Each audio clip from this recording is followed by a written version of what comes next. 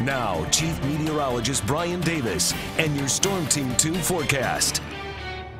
Wind advisory continues, still seeing gusts up around 40 miles per hour. Clouds will be on the increase this evening, still mostly sunny at 7 o'clock, but getting back to partly even mostly cloudy conditions later on, and there could be a couple of sprinkles across our northern counties this evening, and eventually late evening and into the overnight hours, better chance of showers down here in the Dayton area. Also, as the rain moves in, cooler air arrives too, so we'll be down to 40 degrees at 8 o'clock. Still cloudy skies, looks like most of the rain off to the east of us by noon, 45, then the clouds breaking into the afternoon should allow temperatures to recover into the mid-50s for tomorrow afternoon. Still under that wind advisory until 7 o'clock, traveling north-south. Watch out for those gusty crosswinds. As I mentioned, gusting up to 40 miles an hour. Sort of a crescendo from this morning when our top wind speed, wind gust was 25 at 9 o'clock, then maxing out to the mid-40s there at 1 o'clock. Even stronger at 3 o'clock, 47. In between there, we had a gust all the way up to 52 miles per hour outside of our reporting hours. And even at 6 o'clock, still gusting up to around 40. So peak gusts here in Dayton,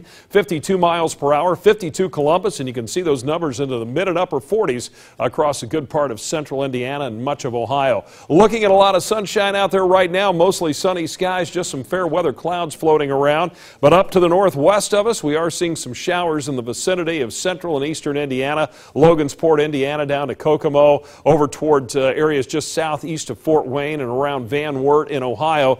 Some of those showers trying to clip our northern counties, but we'll see this area of precipitation tend to sag southward later on this evening as additional showers develop over north central Illinois and spread southeastward. And yes, that's snow on the weather map, even in the upper 20s with that snow falling in northern parts of Minnesota today. 61 degrees, our high, 43 the low temperature this morning, pretty close to the seasonal norms. Right now it's still windy, 60 degrees, a west wind at 29 with a wind gust up to 40 miles per hour. Look at that low relative humidity, so good news for the agricultural interests around the Miami Valley. At least some pretty decent dry down today. 61 currently in Springfield. That wind out of the southwest at 20. Earlier today, a peak wind gust of 55 miles per hour. That's the strongest wind gust I've seen, at least in our immediate viewing area here around Miami, Clark, and Greene, and also Montgomery counties. Our weather checkers tonight, mostly right around 60 degrees. Lowell, Miller, and Greenville, 59 degrees tonight.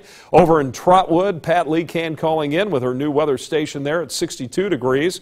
And as we look at the current wind speed, still running around 20 to 30 miles an hour over western Ohio, and looking at those wind gusts between 30 and 40 miles per hour, although still in the mid and upper 40s there in the northeast part of the state. Future track forecast by 9 o'clock, winds backing off most areas to about 10 to 20. Winds will stay fairly light overnight at about 10 to 15 at least compared to today, but then tomorrow afternoon getting a little bit on the windy side again, 15 to 25, but not as strong as the winds we've had today. Future track forecast, some green on the map, especially past midnight. That'll be our best chance of seeing some of those showers, but then the clouds breaking up a bit as we head into tomorrow afternoon. Our forecast tonight, increasing clouds, showers developing, overnight low 40, winds drop off this evening.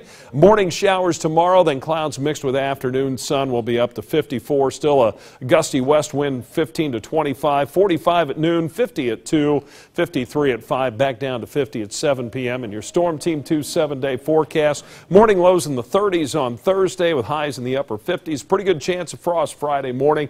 Afternoon high near 60, and then it looks like we may see another cool start to the weekend along with a chance of some rain. So at least the winds will be dying down, but we'll have to wait a couple more hours. All right, Brian, thank you.